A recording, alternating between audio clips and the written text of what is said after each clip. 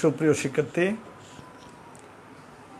তোমাদেরকে আজকের বাংলা দ্বিতীয় ক্লাসে স্বাগত।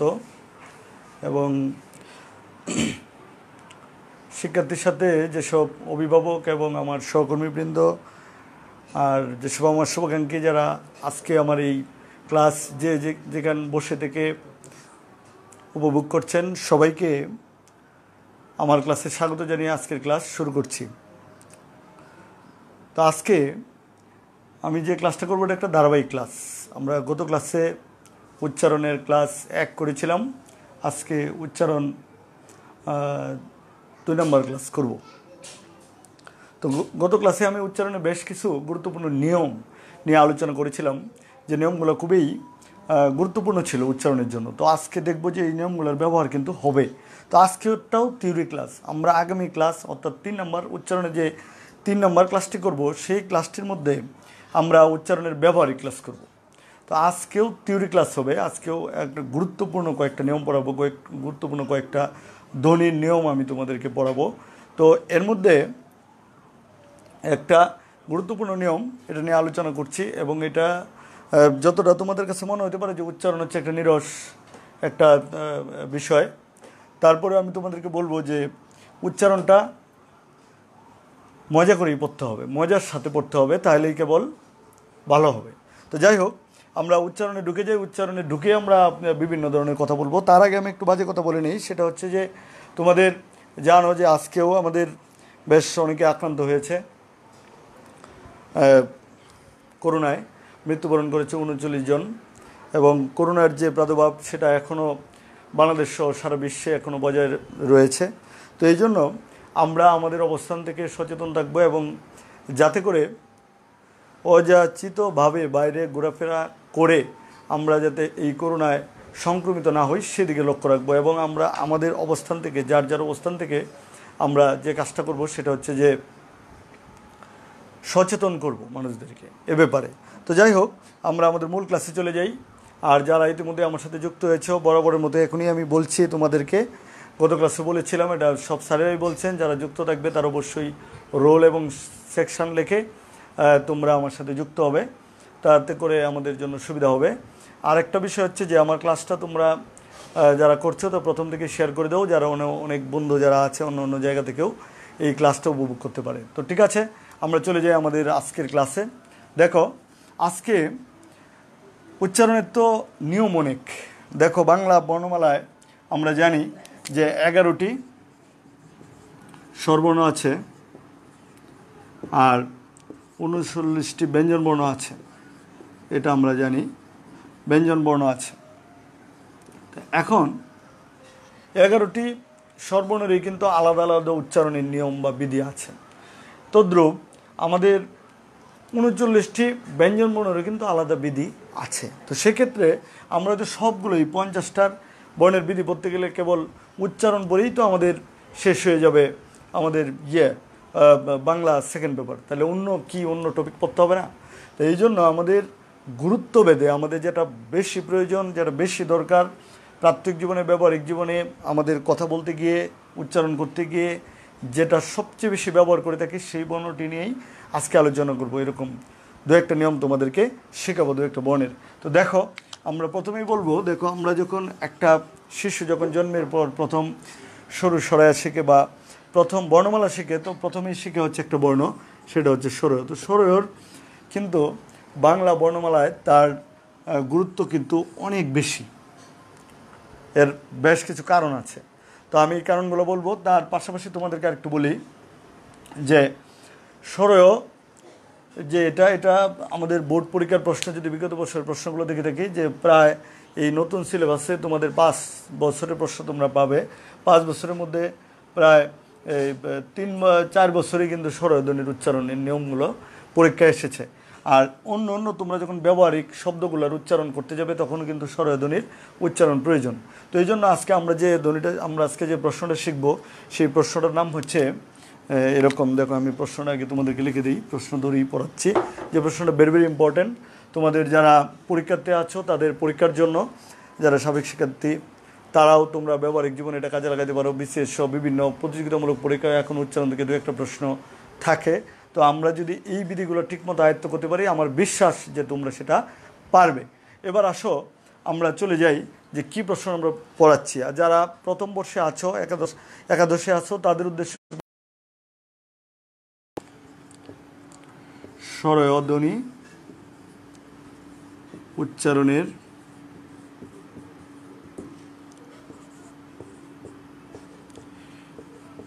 পাঁচটি নিয়ম উদাহরণ সহ লিখো। উদাহরণ সহ লিখো। একটু লক্ষ্য করো, যারা আমার সাথে যুক্ত আছো তারা আমাকে কমেন্টস বক্সে গিয়ে কমেন্টস করে জানাবে যে তোমরা আসলে বোর্ডটা ক্লিয়ার বোঝা যাচ্ছে কিনা।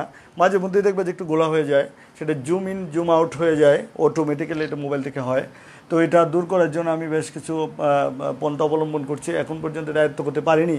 আমার বিশ্বাস যে আগামী ক্লাসের পূর্বে এই সমস্যাটা আমি দূর করবো ইনশাল্লাহ। আজকে তোমরা ক্লাসটা করো। তাহলে স্বরধ্বনি উচ্চারণের 5টি নিয়ম উদাহরণ সহ লিখো। আজকে এই প্রশ্নটা আলোচনা করব। হ্যাঁ, যে স্যার 50টা বর্ণমালার মধ্যে আপনি স্বরধ্বনিটাই কেন বেছে নিলেন? আমি তোমাদেরকে বলতে চাই যে বাংলা বর্ণমালার আমি প্রথমেই বলেছিলাম যে প্রথম ধ্বনি হচ্ছে বা প্রথম বর্ণ হচ্ছে স্বরয়, এবং স্বরয়ের গুরুত্ব আমি বলেছিলাম যে উচ্চারণের দিক থেকে অনেক। কেন নয়, ব্যঞ্জন ধ্বনিগুলো যদি তুমি উচ্চারণ করো, 39টি ব্যঞ্জন ধ্বনি আছে আমরা জানি। 39টা ব্যঞ্জন ধ্বনি যদি তুমি উচ্চারণ করতে যাও তাহলে দেখবা ব্যঞ্জন ধ্বনির তোমাদের সঙ্গেই কিন্তু বলা আছে যে ধ্বনি স্বরবর্ণের সাহায্য ছাড়া উচ্চারিত হতে পারে না তাকে কিন্তু ব্যঞ্জন ধ্বনি বলে। এবং তোমরা জানো যে প্রতিটা ব্যঞ্জন ধ্বনির সাথে লীন হয়ে আছে বা বিলীন হয়ে আছে একটি স্বরবর্ণ, সেই স্বরবর্ণ বা স্বরধ্বনিটির নাম হচ্ছে স্বরয়। তাহলে আমাদের গুরুত্বটা বুঝতে পারছো যে একটা ধ্বনির উচ্চারণ বিধি যদি আমরা শিখি তাহলে আমরা 39টা যে ধ্বনি আছে বা বর্ণ আছে, ব্যঞ্জন বর্ণ বা ব্যঞ্জন ধ্বনি, তা আমরা কিন্তু সেই বিষয়টা কিন্তু আমরা সহজেই উচ্চারণ করতে পারবো, সেই ব্যঞ্জন ধ্বনিগুলো কিন্তু সহজেই উচ্চারণ করতে পারবো। তাহলে ঠিক আছে বন্ধুরা, আমরা চলে যাই আমাদের আজকের মূল প্রশ্নে। তো মূল প্রশ্নে যাওয়ার আগে আমি স্বরয় নিয়ে আরেকটু তোমাদের সাথে কথা বলতে চাই। আর বারবারই তোমরা হয়তো আমার লেকচারে লক্ষ্য করেছো আমি ধ্বনি এবং বর্ণ এই কথাগুলো বলছি। তোমরা অনেকে গোলায় ফেলছো যে স্যার একবার ধ্বনি বলছেন একবার বর্ণ বলছেন, কারণটা কি? তাহলে আমরা ধ্বনি এবং বর্ণটা একটু স্পষ্ট হয়ে নেওয়া উচিত। এগুলো হচ্ছে বেসিক প্রশ্ন। তোমরা জানো যে ভর্তি পরীক্ষা সহ অন্য অন্য প্রতিযোগিতামূলক যে পরীক্ষা এগুলোর মধ্যে কিন্তু এই খুঁটিনাটি প্রশ্নগুলোই হয়ে থাকে। বিসিএস পরীক্ষাতে কিন্তু এই খুঁটিনাটি প্রশ্নগুলো হয়ে থাকে। আমরা জানি ধ্বনি হচ্ছে উচ্চারিত আর বর্ণ হচ্ছে লিখিত। ধ্বনি হচ্ছে উচ্চারিত, যেটা আমরা মুখে উচ্চারণ করি সেটাকে বলা হচ্ছে ধ্বনি। তাহলে উচ্চারণের সাথে ধ্বনির বিষয়টাই কিন্তু সর্বাধিক যুক্ত, বর্ণ নয়।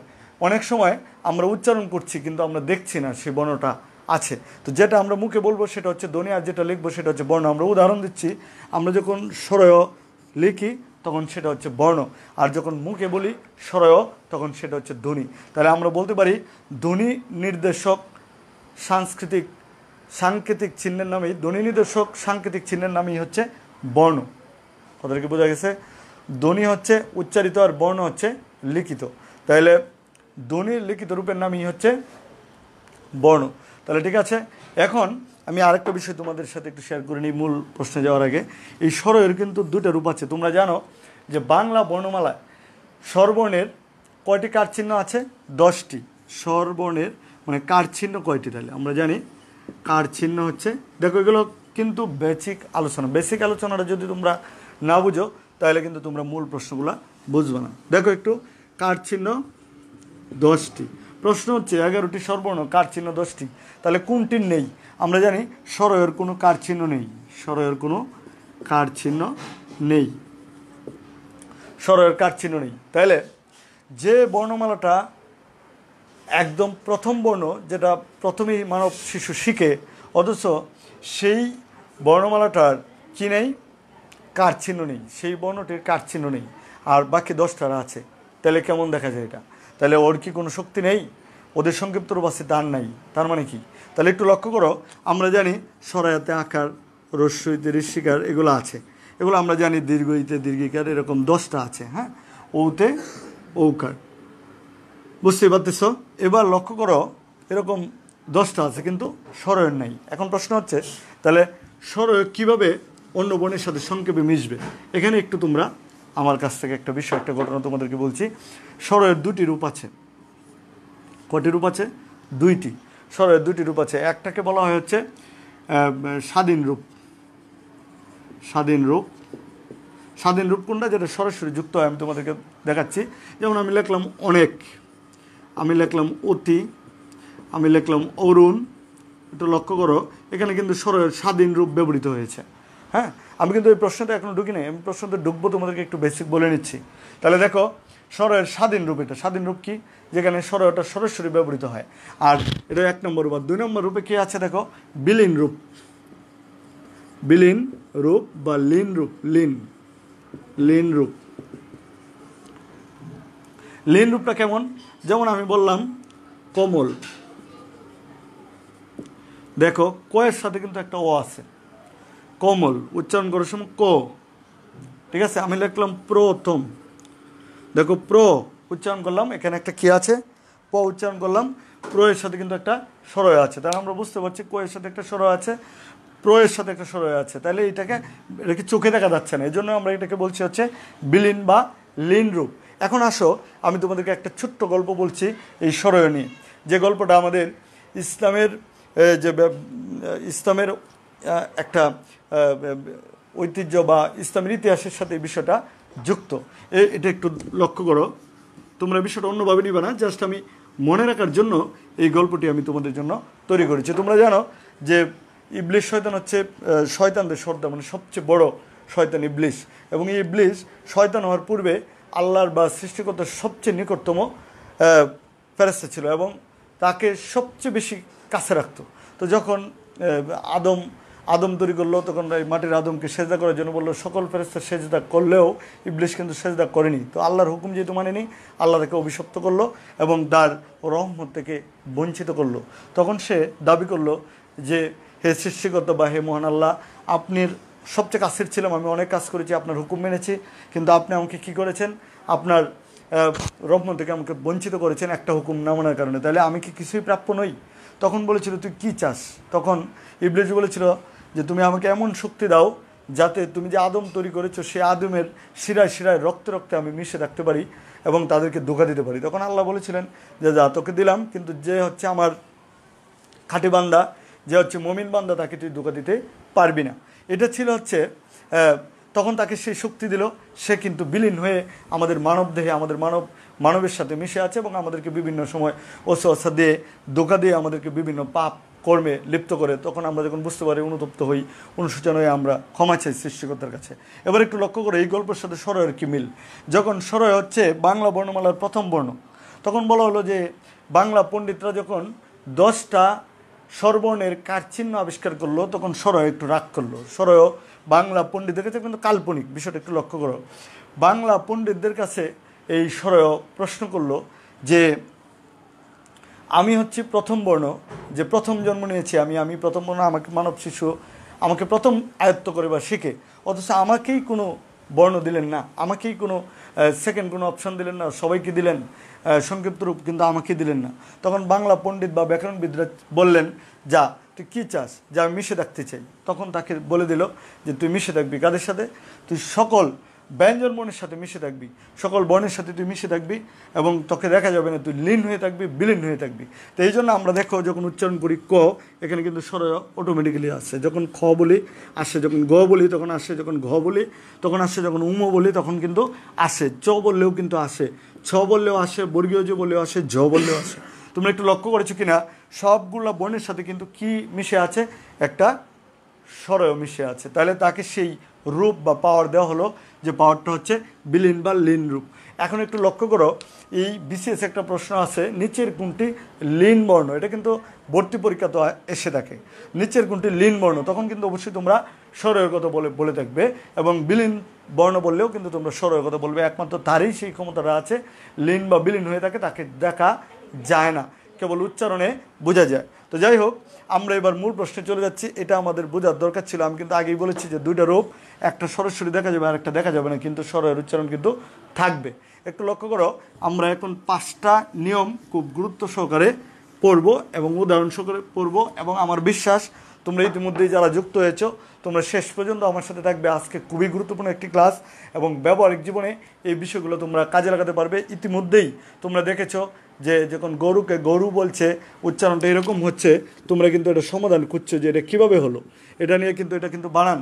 আমি গত ক্লাসে বলেছিলাম যে এখন বর্তমানে বাংলা পণ্ডিতরা বা বাংলা একাডেমির যে গুরুজন যারা আছেন বা নীতি নির্ধারক আছেন, তারা চিন্তা করছেন উচ্চারণ নির্ভর বানান প্রচলন করার জন্য। তারই ধারাবাহিকতায় কিন্তু গরু বানানটা এরকম হয়েছে। তো এখন আমরা কিন্তু আজকে এটার ব্যাখ্যা দিব যে কীভাবে সেটা হয়েছে, কোন নিয়ম অনুযায়ী হয়েছে। তো ঠিক আছে বন্ধুরা, আমরা দেরি না করে আমরা আমাদের এতে চলে যাই। আর তোমরা যারা যুক্ত হয়েছো তাদের রোল এবং সেকশন লিখে আমার সাথে থাকো এবং তোমরা একটু শেয়ার করে দাও, এটা ক্লাসটা শেয়ার করে দাও, যার যার আইডি থেকে শেয়ার করে দাও, যাতে অন্যরাও যুক্ত হয়ে আমার এই ক্লাসটি উপভোগ করতে পারে। আমার অনেক গুরুজন, আমার শ্রদ্ধাভাজন ব্যক্তি আছেন, আমার শিক্ষক আছেন যারা আমার এই ক্লাসটা উপভোগ করছেন, তাদের কাছে আমি কৃতজ্ঞ। তারা বিভিন্নভাবে আমাকে উৎসাহিত করছেন ক্লাস নেওয়ার ব্যাপারে। আর যারা সাবেক শিক্ষার্থী আছো, যারা এই ক্লাসটা অনেকেই তোমরা দেখে থাকো, তোমাদের জন্য শুভকামনা এবং তোমরা আমার সাথে যুক্ত দেখে ব্যবহারিক জীবনে যাতে কাজে লাগে এই উচ্চারণগুলো তোমরা আয়ত্ত করবে। আগে তোমরা শিখেছিলে, এই বিষয়টা তোমরা দেখবে। তো ঠিক আছে, বর্তমানে যারা আমার সাথে আছো তোমরা একটু লক্ষ্য করো। 1 নম্বর রুলসটা আমি বলছি। 1 নম্বর রুলসটা হচ্ছে এরকম, দেখো যে শব্দের শুরুতে একটা করে বলে নেই, একটা শব্দের 3টা জায়গা আছে। একটা শব্দের কয়টা জায়গা আছে? 3টি জায়গা আছে। একটা হচ্ছে এটাকে বলে দেখে আদ্য, আর যদি তুমি এটা আরও সহজ করে বলো প্রথম, এটাকে বলে মধ্য, এটাকে বলে মাঝ বলতে পারো, আর অন্ত এটাকে বলতে পারো হচ্ছে তুমি শেষ। অন্ত এটাকে বলতে পারো শেষ। তাহলে 3টা জায়গায় স্বরের ব্যবহার থাকতে পারে। একটা হচ্ছে আদ্য, মধ্য, অন্ত। তো আমরা এই 3টা মিলেই তোমাদেরকে একটা 5টা নিয়ম দিচ্ছি। এই যে আলাদা আলাদা নিয়ম আছে, সেটা অনেক বিশাল হয়ে যাবে, তোমরা হয়তো আয়ত্ত করতে পারবে না। আমি সবচেয়ে 3টা মিলে যদি সহজ 5টা নিয়ম তোমাদেরকে দিচ্ছি, যেগুলো তোমরা ব্যক্তি জীবনেও কাজে লাগাতে পারবে, ব্যবহারিক লাইফে কাজে লাগাতে পারবে। তাহলে লক্ষ্য করো, স্বর ওটা কয় জায়গায় হতে পারে? আদ্য, মধ্য, অন্ত 3 জায়গায় হতে পারে। তার 3 জায়গায় উচ্চারণটা কিন্তু 3 রকম হবে, একরকম হবে না। তাহলে আমরা একটু দেখে যাই কেমন হচ্ছে। আমরা বলতে পারি যে শব্দের শুরুতে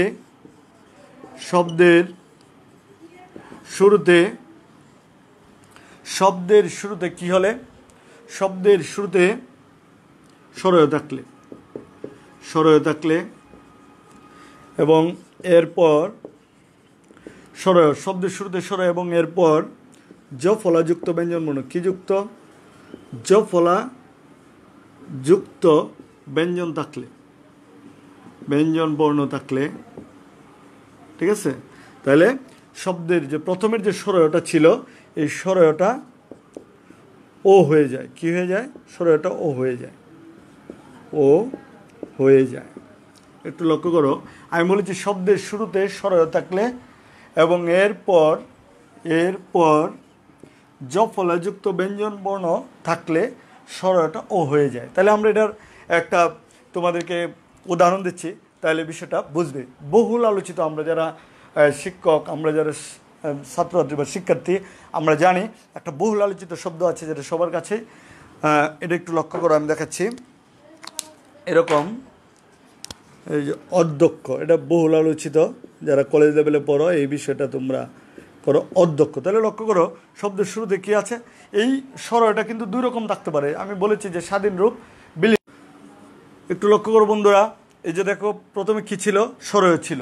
স্বরয়ের পরে কি ছিল? জফলাযুক্ত ব্যঞ্জন ছিল। জফলাযুক্ত ব্যঞ্জন, এই যে ব্যঞ্জন, ধ তো অবশ্যই ব্যঞ্জন বর্ণ এবং এর সাথে জফলা আছে। তাহলে শব্দের প্রথমে স্বরয় জফলাযুক্ত ব্যঞ্জন, এই জন্য এই স্বরয়টা কী হয়ে গেল? ও হয়ে গেল। আর বাকি যে নিয়ম ধক্য, এই যে আমি বলেছিলাম জফলার মধ্যে বলেছিলাম যে জফলা যদি মাঝখানে বা শেষে থাকে শব্দের, তাহলে যে বর্ণের সাথে থাকবে সেই বর্ণটার উচ্চারণ দ্বিত্ব হয়। তাহলে 2বার হয়েছে। গত ক্লাসে কিন্তু এই নিয়মগুলো আমি শিখেছিলাম। আর বলেছিলাম যদি ক্ষীয় থাকে তাহলে ক এবং খ হয়, চিও থাকলে ক এবং ক হয়। আমি কিন্তু তোমাদেরকে গত ক্লাসে এই নিয়মটা আমি তোমাদেরকে 9 নম্বর নিয়মে মেবি শিখিয়েছিলাম, তোমরা যদি একটু লক্ষ্য করো। তাহলে দেখো সেই নিয়মে অধ্যক্ষ কীভাবে হলো। আচ্ছা, এরপরে আমি বললাম হচ্ছে অদ্য। লক্ষ্য করো বন্ধুরা, স্বরয় আছে, তারপরে জফলাযুক্ত ব্যঞ্জনবর্ণ আছে। তাহলে কী হবে? এটা অদ্য। এরকম আমরা একটু নিয়মটা মুছে দিচ্ছি। তোমরা যারা খাতা কলম আছে তারা লিখে নিতে পারো, বা আমার ক্লাসটা যদি তোমরা বারবার, এটা যেহেতু থাকবে আমার টাইমলাইনে প্লাস আমাদের কলেজের পেজে থাকবে এবং কলেজের যে চ্যানেল আছে একাডেমিক ইউসি, এটাকেও যদি তোমরা সাবস্ক্রাইব করে দেখো তাহলে সেখানেও তোমরা পাবে। এবার দেখো অদ্য, তারপরে আমি যদি বলি গদ্য তাহলেও কিন্তু সেটাই হবে। দেখো তাহলে নিয়ম অনুযায়ী কি, আমি তোমাদেরকে বলেছিলাম যে সরয়ের কিন্তু কয়টা রূপ আছে, দুইটা রূপ আছে, একটা হচ্ছে স্বাধীন রূপ, একটা হচ্ছে বিলীন রূপ। লক্ষ্য করো এখানে কিন্তু আমরা স্বাধীন রূপ দেখিয়েছি। এই যে গদ্য লিখেছি, গয়ের সাথে একটা সরয় আছে না নাই? আছে। তাহলে যদি শব্দের শুরুতেই সরয় থাকে, তারপরে যদি দফলাযুক্ত ব্যঞ্জন থাকে, আমরা কিন্তু এখানে চোখে দেখতে পাচ্ছি না যে সরয় আছে কি নাই। সরয়টা কিন্তু অবশ্যই আছে। কার সাথে আছে? গয়ের সাথে যুক্ত হয়ে বা লীন হয়ে বা বিলীন হয়ে আছে। তাহলে দেখো এই সরয়টা কী হয়ে যাবে? ও হয়ে যাবে। তো ওটা যদি স্বাধীন রূপ সরয় থাকে তাহলে স্বাধীন রূপ ও এরও স্বাধীন রূপ হবে। আর যদি বিলীন রূপ থাকে, সরয়ের যদি বিলীন রূপ থাকে তাহলে ও এরও সংক্ষিপ্ত রূপ ও হবে। লক্ষ্য করো তাহলে গদ্য, তাহলে এটা কী হবে? গদ্য। লক্ষ্য করে কীভাবে হলো। তাহলে এরকম আমরা কিন্তু আরও উদাহরণ দিতে পারি। যদি তোমাদেরকে বলি যে বন্ধুরা দেখো তো দেখি সত্য, তাহলে লিখবো হচ্ছে সত্য। দেখো তোমাদেরকে যদি বলি লেখো তো বন্যা, তোমরা কীভাবে লিখবা? বন্যা। কেন? কারণ এই যে বয়ের সাথে একটা সরয় আছে, তারপরে দন্দনের সাথে জফল আছে। তাহলে ব্যঞ্জন বর্ণ থাকলে, জফলযুক্ত ব্যঞ্জন বর্ণ থাকলে এটা এখানকার বা ও হয়। তাহলে সত্য, দেখো সত্য। লক্ষ্য করতেছে বন্ধুরা, সত্য সত্য। তাহলে বন্যা। এরকম আমি যদি বলি যে লেখো কন্যা, তোমরা কিন্তু লিখবে হচ্ছে এইভাবে কন্যা। তাহলে দেখো একটা নিয়ম যদি আমরা আয়ত্ত করি তাহলে এরকম যে শব্দগুলো আনবে আমরা কিন্তু সেটা পারবো। আর লক্ষ্য করো দ্বন্দ্বস্ব কেন তালব্যস্য হলো, আমি কিন্তু গত ক্লাসে তোমাদেরকে এই নিয়মটা শিখিয়েছিলাম। কত নম্বর নিয়ম? 5 নম্বর নিয়মে আমি বলেছিলাম যে দ্বন্দ্বস্ব তালব্যস্য মূর্ধন্য যাই থাক, যদি শয়ের মতো উচ্চারণ হয় তাহলে তালব্যস্য হবে। তোমরা গত ক্লাসটা যদি আরেকবার একটু রিভাইজ দিয়ে দেখে নাও তাহলে সুবিধা হবে এই উদাহরণগুলো আরও বুঝতে। তাহলে ঠিক আছে বন্ধুরা, আমরা এবার চলে যাই 2 নম্বর নিয়মে। যত বেশি তোমরা উদাহরণ ঘাটাঘাটি করবা, যত বেশি উদাহরণ দেওয়া যাবে, তত বেশি বিষয়টা কিন্তু আরও বেশি স্পষ্ট হবে। এবং দেখবা পরীক্ষার হলে গিয়ে যে 8টা শব্দ আছে কিন্তু ডাইরেক্ট কিন্তু কমন পড়ে যাবে। ওকে, তাহলে আমরা চলে যাই 2 নম্বর নিয়মে। দেখো শব্দের শুরুতে সরয় থাকলে, এরপর শব্দের শুরুতে সরয় থাকলে আর এরপর রস্যই বা রস্যইকার, দীর্ঘই বা দীর্ঘইকার, রস্য বা রস্যকার, দীর্ঘ বা দীর্ঘকার থাকলে, লক্ষ্য করে আমি কি বলেছি? থাকলে এই সরয়টা কী হয়ে যাবে? সরয়টা ও হয়ে যায়। সরয়টা ও হয়ে যায়। লক্ষ্য করো আমি নিয়মটা আবার বলছি তোমাদেরকে যে শব্দের শুরুতে যদি সরয় থাকে আর তারপর কি থাকবে? রস্যই অর দীর্ঘই, রস্যইকার অর দীর্ঘইকার, অর রস্যকার অর দীর্ঘকার, অর আমি সংক্ষেপে দেখা দিচ্ছি যাতে তোমরা মনে থাকে। দেখো শব্দের শুরুতে সরয়, তারপর রস্যই দীর্ঘই, অথবা এর সংক্ষিপ্ত রূপ রস্য দীর্ঘ, অথবা এর সংক্ষিপ্ত রূপ যদি থাকে তাহলে সরয়টার উচ্চারণ কার মতো হবে? ও এর মতো হবে। একটু লক্ষ্য করো বন্ধুরা, এই নিয়মেই কিন্তু আমাদের যে আলোচিত গরু, যে গরু নিয়ে তোমরা অনেক বেশি মাতামাতি করছো, সেই নিয়মের মধ্যে কিন্তু পড়ে যায়। আমরা এখন সেটা দেখব। একটু লক্ষ্য করো বন্ধুরা, তাহলে আমি তোমাদেরকে কয়েকটা উদাহরণ দিচ্ছি। যেমন আমি বললাম অরুণ, এখানে দেখো সরয়ের স্বাধীন রূপ ব্যবহৃত হয়েছে অরুণ। তাহলে দেখো কি আছে? প্রথমে সরয় আছে, তারপরে উন্তস্থ রয়ের সাথে কি আছে? রস্যকার আছে। তাহলে আমরা বলেছি যে প্রথমে সরয়, তারপরে এইগুলো যে কোনো একটা যদি থাকে তাহলে সরয়টা কী হয়ে যাবে? ও হয়ে যাবে। তাহলে দেখো তো বন্ধুরা, আমরা বলছি অরুণ, তাহলে উচ্চারণটা কীভাবে হবে? অরুণ। আমি তো ওই দিন বলেছিলাম দন্তন বা মধ্যাহ্ন যাই থাকুক, এই নিয়মটা হয়তো 3 নম্বরে তোমাদেরকে শিখিয়েছিলাম। দন্তন বা মধ্যাহ্ন যাই থাকুক কী হবে? দ্বন্দ্ব মধ্যাহ্ন দায়ী থাকুক 3 নম্বর 6 নম্বর এই নিয়মটা আছে, তোমরা দেখবে গত ক্লাসে দেখলে কিন্তু পাবে। তাহলে অরুণ, তাহলে অরুণটা কীভাবে হলো? প্রথমে সরয়, তারপর রস্যকার আছে, এই জন্য সেটা হয়ে গেল ও হয়ে গেল। ঠিক এরকম আমি যদি বলি অতি, লক্ষ্য করতে দেখি বন্ধুরা, অতি, তাহলে প্রথম সরয় আছে, তারপরে কি আছে? ঋষিকার আছে, তাহলে এটা কী হয়ে যাবে? অতি হয়ে যাবে। এরকম বন্ধুরা আমি যদি বলি তোমাদেরকে অতীত,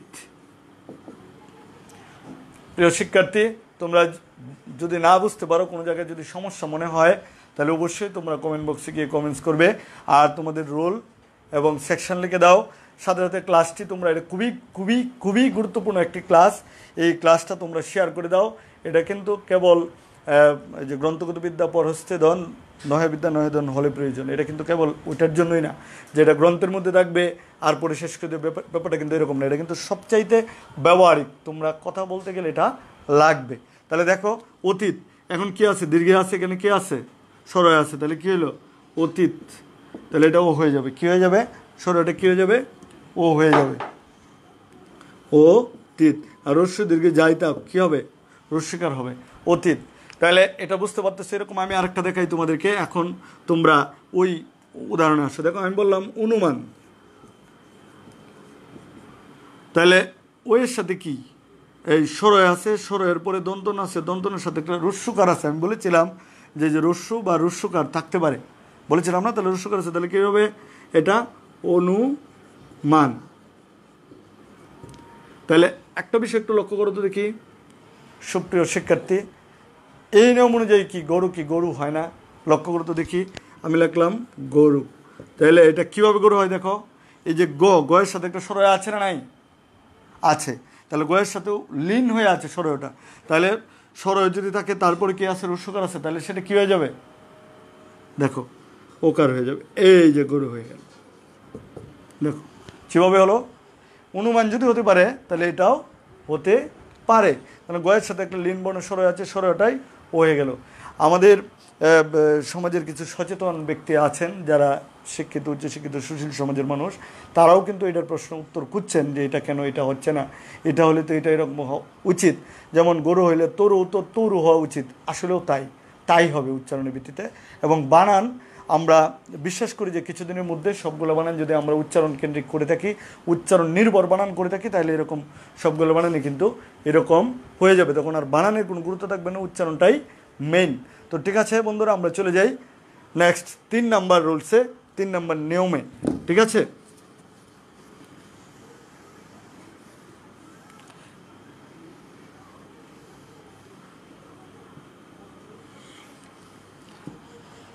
আমরা আবারও বলছি যে তোমরা ক্লাসটা শেয়ার করে দাও যারা আছো, বারবারই কিন্তু আমি অনুরোধ করছি, এবং আমার সহকর্মী সহ যারা শ্রদ্ধাভাজন, আমার শ্রদ্ধেয় গুরুজন যারা এই ক্লাসটা দেখছেন বা উপভোগ করছেন, আমি জানি অনেকে আমাকে SMS-এ বা মেসেঞ্জারে গিয়ে আপনারা জানিয়ে থাকেন যে আপনারা ক্লাসটা উপভোগ করেছেন বা দেখেছেন, অনেকে আমাকে উৎসাহিত করছেন, তাদেরকে আমি বলবো যে ক্লাসটা দয়া করে আপনাদের আইডি থেকে যদি শেয়ার করে দেন তাহলে ক্লাসটা আরও বেশি স্প্রেড আউট হয়ে যাবে এবং অনেকেই সেটা দেখে উপকৃত হবে।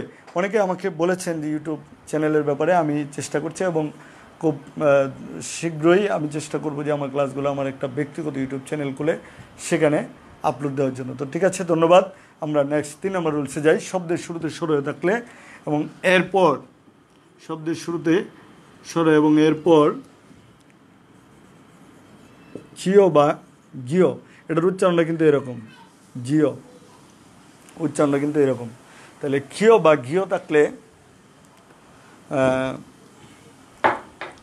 শব্দের শুরুতে সরয় থাকলে, এরপর ক্ষিয় বা গিও থাকলে এই সরয় ও হয়ে যায়।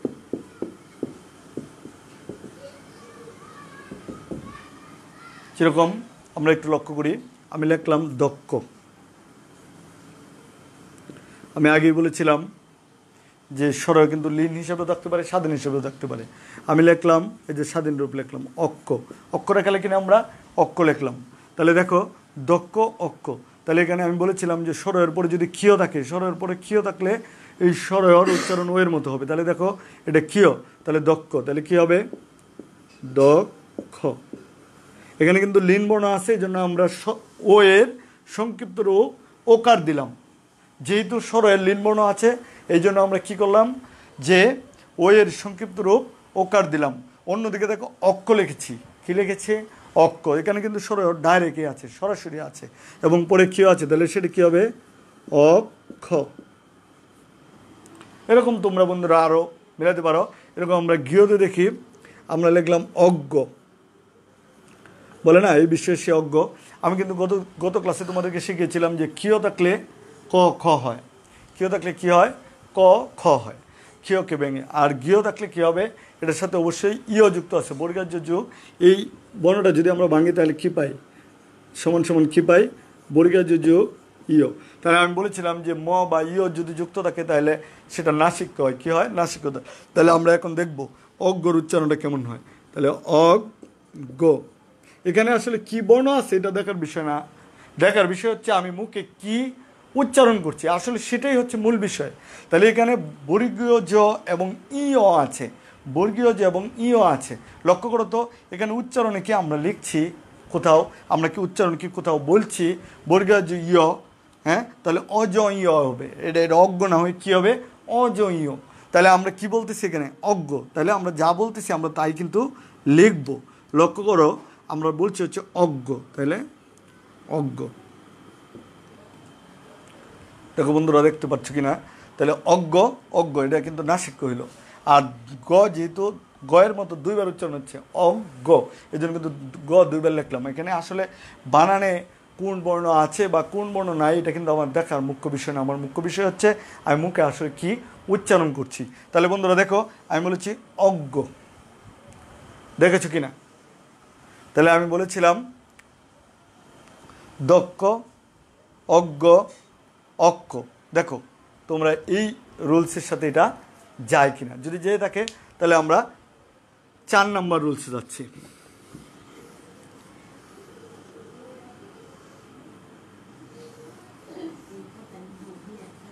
লক্ষ্য করো 4 নম্বর রুলস যে শব্দের মধ্যে, দাঁড়াও, শব্দের মধ্যে না বলে একটা শর্ত দিতে হবে, বলতে হবে 3 বা তার। দেখো যদি তুমি মধ্য বলতে চাও তাহলে মধ্য যদি নির্ধারণ করতে চাও তাহলে অবশ্যই একটা আদ্য লাগবে, একটা অন্ত লাগবে, অর্থাৎ একটা প্রথম লাগবে, একটা শেষ লাগবে, তাহলে তো এটা মাঝখান বলা যাবে। তাহলে বর্ণ লাগবে কটা? মিনিমাম 3টা। এই জন্য আমি বলেছি 3 বা তার, 3 বা তার অধিক বর্ণে গঠিত, 3 বা তার অধিক বর্ণে গঠিত কোনো শব্দের, 3 বা তার অধিক বর্ণে, 3 বা তার অধিক বর্ণে গঠিত কোনো শব্দের মধ্যে স্বরয় থাকলে, মধ্যে কি থাকলে? স্বরয় থাকলে। তোমরা একটু লক্ষ্য করো মাঝখানে স্বরয় কিন্তু মধ্যযুগে মাঝখানে স্বরয়টা সরাসরি ব্যবহার হতো। যেমন এই তোমরা যদি চর্যাপদ পড়ে থাকো বা চর্যাপদের কথা শুনে থাকবে অনেকেই, তো চর্যাপদের প্রথম যে পদটা, প্রথম যে লাইনটা এরকম ছিল, কা তোর উপরও পাঞ্চ বিটালো, কা। তাহলে কায়া শব্দটা, কায়া মানে হচ্ছে কি দেহ। তাহলে লক্ষ্য করো আমরা এখন কায়া তো এইভাবে লিখে ফেলি, কিন্তু মধ্যযুগে এরকম লেখা ছিল ক আ, ক মানে কায়া। তাহলে আকারটা কিন্তু ডাইরেক্ট আসছিল সরায়াটা, আর এখন কি আমরা সংক্ষেপে লিখি, উন্তস্ত দেয়া তারপর আবার সরাই ছিল এরকম। তাহলে এরকম লক্ষ্য করে আমরা দেখছি যে কোনো শব্দের মধ্যে স্বরটা কিন্তু ডাইরেক্ট থাকে না, লিন হিসাবে থাকে। কোনো শব্দের মধ্যে স্বরয় থাকলে এর পূর্বে, আমি তো এর আগে তো বলেছিলাম পরে, এখন বলতেছি এর পূর্বে বা আগে, যাই বলে এর পূর্বে বা আগে কি থাকলে স্বরয়, সরায়া, একার, একার বা ওকার থাকলে, একার বা ওকার থাকলে কি বলেছি? 3 বা তার অধিক বর্ণে গঠিত কোনো শব্দের মধ্যে স্বরয় থাকলে এর পূর্বে অর্থাৎ আগে, পূর্বে না বুঝলে স্বরয় বা সরায়া, একার বা ওকার থাকলে কি হবে? এই স্বরয়টা ও হয়ে যায়, স্বরয়টা কি হয়ে যায়? ওতে রূপান্তরিত হয়, ও হয়ে যায়। তোমরা নিয়মটা একটু লক্ষ্য করো, এবং আমি যখন তোমাদেরকে উদাহরণ দেবো তখন বিষয়টা বুঝবা।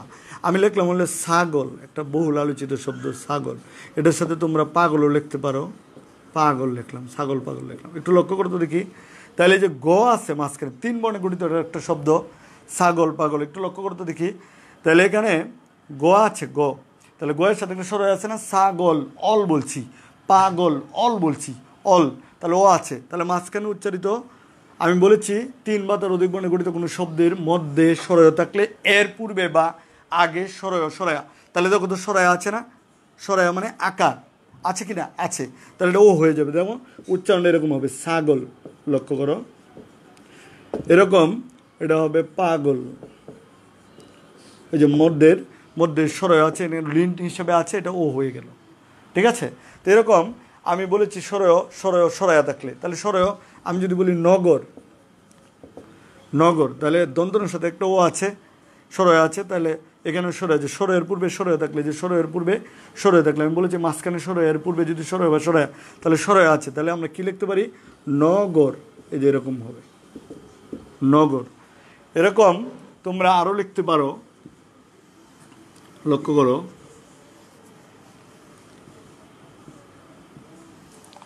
এরকম নগর তোমরা যদি লেখো হচ্ছে নাগরিক, নাগরিক, তাহলেও কিন্তু এটা এইভাবে হবে নাগরিক, উচ্চারণটা কিন্তু এরকম হবে। ঠিক আছে?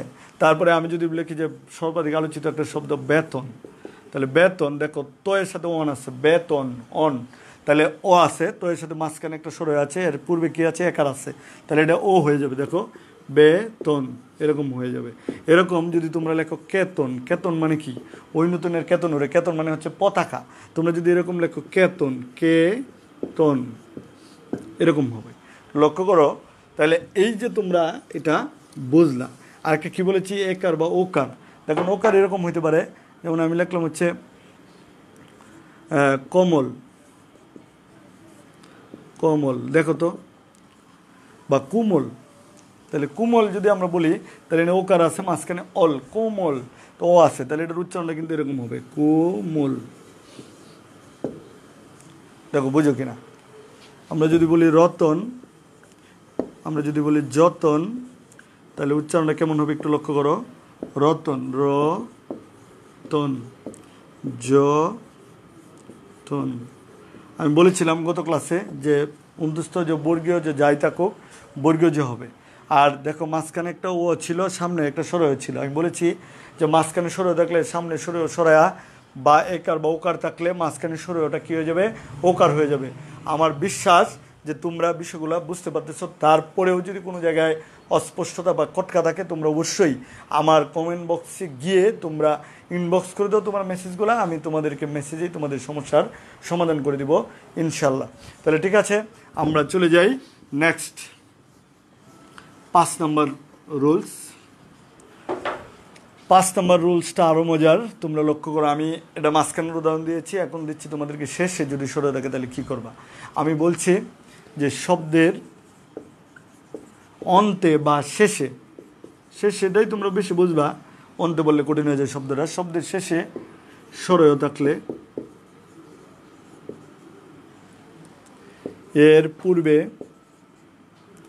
এর পূর্বে, লক্ষ্য করো, পূর্বে, এর পূর্বে, শব্দের শেষে সরয় থাকলে এর পূর্বে কি কি যদি থাকে? দেখো ওই, ওইকার, ওইকার বা ঔকার, ওইকার বা ঔকার এবং অনুসার, বিসর্গ এবং রিকার থাকলে, কি বললাম? শব্দের শেষে সরয় থাকলে এর পূর্বে ওইকার বা ঔকার, অনুসার, বিসর্গ বা রিকার থাকলে শেষের সরয়টা কী হয়ে যাবে? দেখো ও হয়ে যায়, ও হয়ে যায়।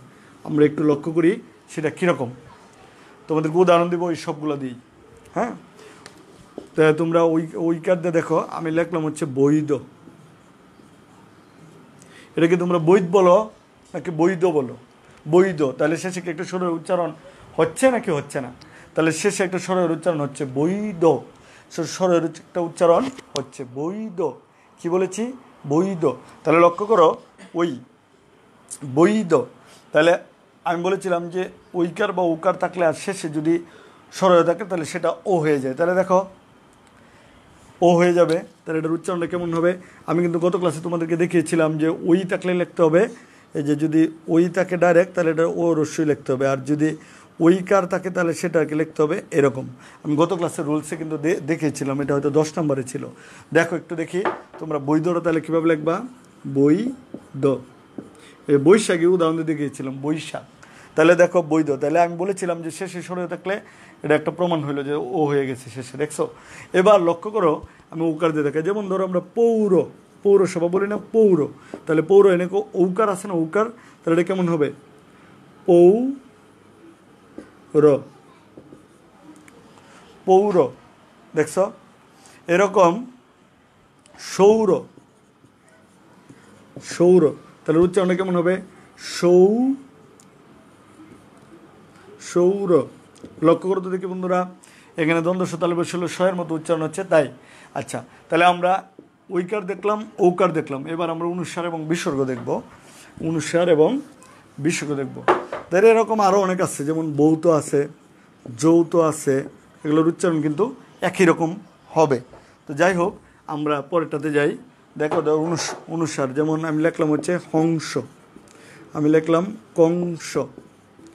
হ্যাঁ, তাহলে হংস উচ্চারণটা কেমন হবে? হংস। এই যে দেখো শেষে দ্বন্দ্বস, দ্বন্দ্বসের সাথে একটা ও উচ্চারণ হয়, হংস। ও আছে না? নাই, আছে। তো যেহেতু স্বরয় আছে, এটা লাস্টে কী হয়ে যাবে? ও হয়ে যাবে, কারণ এর স্বরয়ের পূর্বে কী আছে? অনুসার আছে, আমি তো নিয়মেই লিখেছি। এরকম কংস, তাহলে তোমরা কী লিখবা? কংস। কেন কংস স হইল? কারণ ও এর স্বরয়ের পূর্বে অনুসার আছে, এই জন্য এটা ও হয়ে গেল। ঠিক এরকম আরেকটা আছে, দেখো যখন, যেমন তোমরা লিখেছ বৃক্ষ, এই দেখো বৃক্ষ, তাহলে রিকার আছে, এর ক্ষয়ের সাথে ও হচ্ছে, তাহলে এটার উচ্চারণ এরকম হবে বৃক্ষ, বৃক্ষ, বৃক্ষ। ঠিক আছে, তাহলে এই হচ্ছে আমাদের 5টা নিয়ম। আমাদের আজকের ক্লাস টাইম শেষ আসলে, তো এই জন্য আমরা আর অন্য কোনো নতুন প্রশ্নে যাচ্ছি না। এই প্রশ্নটা তোমরা ভালো করে আয়ত্ত করলে, এই প্রশ্নের ভিতরেই তোমাদের যে 2 ধরনের প্রশ্ন থাকবে, একটা হচ্ছে থিওরিটিক্যাল, আরেকটা হচ্ছে ব্যবহারিক বা প্র্যাকটিক্যাল। তো প্র্যাকটিক্যালে 8টা শব্দ থাকবে, এরকম আমি যেমন উদাহরণ দিচ্ছি, এরকম 8টা শব্দ থাকবে। 8টা শব্দ দেখে তোমরা কেবল 5টা শব্দের আনসার করতে হবে, সঠিক উচ্চারণ লিখতে হবে। এরকমই আমি তোমাদেরকে কিছু আগামী ক্লাসে একটা প্রশ্ন পড়িয়ে তোমাদেরকে কিছু শব্দ প্র্যাকটিস করাবো, যে শব্দগুলো তোমাদের পরীক্ষার জন্য খুবই খুবই খুবই ইম্পর্টেন্ট, এবং 5 নম্বর তোমরা এখান থেকে পাবে। কেবল আমি এটা বলছি না যে তোমরা 5 নম্বরের জন্য এই পড়াশোনাটা করবে। আমার মনে হয় যে যখন আজকের পরে তোমরা এই ব্যাখ্যাটা কিন্তু দিতে পারবা যে গরু কীভাবে গরু হয়ে গেল, হ্যাঁ, কেন হলো, কোন উচ্চারণে, কোন নিয়ম অনুসারে হলো, এটা নিয়ে তো এখন সবচেয়ে আলোচিত। তো বন্ধুরা, আমি তোমাদেরকে বলবো যে তোমরা আমার সাথে সবগুলো ক্লাস করো, থাকো, তাহলে আমার বিশ্বাস যে আমি যে টপিকটা পড়াচ্ছি এটার একটা ধারাবাহিকতা আছে, এই টপিকটা তোমাদের শেষ হবে। তো আজকের মতো আমরা এখানেই শেষ করব। আর বিদায় নেওয়ার পূর্বে তোমাদেরকে বলবো, তোমরা যারা বাসায় আছো বাসায় থাকো, ও প্রয়োজনে তোমরা বাইরে যাবো না, নিরাপদে থাকো, সুস্থ থাকো, এই শুভকামনা করি। আর পাশাপাশি বলবো যে স্যারদের, আমাদের কলেজের যে ক্লাসগুলো হচ্ছে, আর শুধু আমাদের কলেজেই না, আমাদের কলেজ একটা রোল মডেল এখন, কারণ এই বৃহত্তর ময়মনসিংহ তথা বাংলাদেশের মধ্যে আমরাই ইন্টারমিডিয়েট লেভেল, কলেজ লেভেলে আমরাই প্রথম ক্লাস শুরু করেছিলাম। আমাদের কয়েকজন উদ্যমী তরুণ শিক্ষক এইটা নিয়েছিল, এবং তারই প্রেক্ষিতে আজকে আমরা কিন্তু এই ক্লাস চালিয়ে যাচ্ছি, এবং এইটা মডেল হিসেবে আজকে সারা বাংলাদেশে ছড়িয়ে পড়েছে। আমাদের বেশ কয়েকজন শিক্ষক আছে যারা এখন কিশোর বাতায়ন এবং বিভিন্ন অঞ্চলে যে অনলাইন স্কুলগুলো হয়েছে, সেই অঞ্চলভিত্তিক ক্লাসও কিন্তু তারা নিচ্ছেন। তো সেটা আমাদের খুবই গর্বের বিষয়, এবং তোমরাও সেই গর্বে গর্বিত হবে, এটা আমার বিশ্বাস। তো ততদিন তোমরা ভালো থাকো, সুস্থ থাকো, এবং আগামী বৃহস্পতিবার বিকাল 4টায় উচ্চারণের 3 নম্বর ক্লাস নিয়ে তোমাদের সাথে কথা হবে ইনশাল্লাহ। আজকে এই পর্যন্তই, আল্লাহ হাফেজ।